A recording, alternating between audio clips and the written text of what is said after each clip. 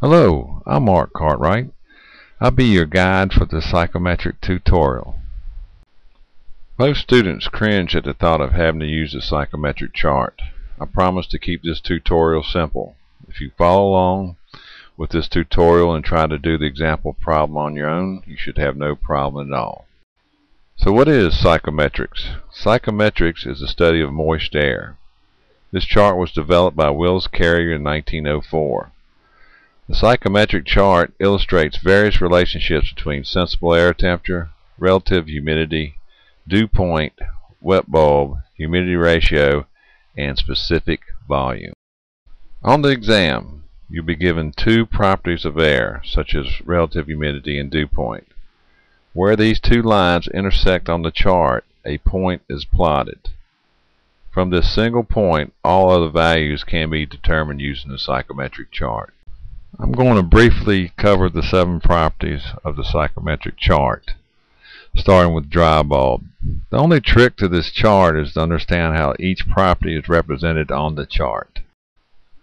Dry bulb is represented by the vertical lines. The values are on the bottom of the chart. Wet bulb is used to infer the amount of water moisture in the air. It's just a measurement of the evaporation rate.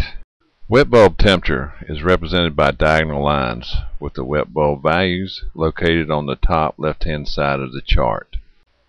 Dew point is the temperature that the air must be cooled before condensation occurs. As you can see, the dew point temperature is represented by horizontal lines. The dew point temperature values are located on the top left-hand side of the chart. Relative humidity is the ratio of water vapor compared to the maximum amount the air can hold.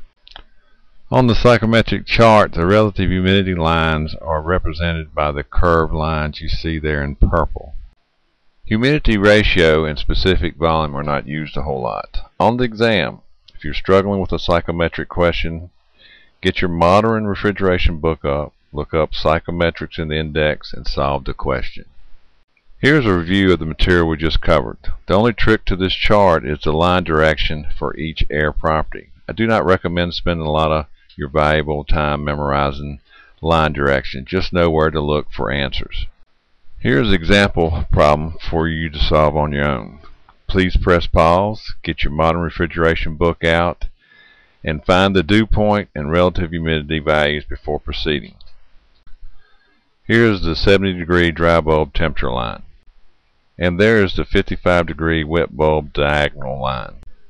Where the two lines cross, a single point can now be plotted.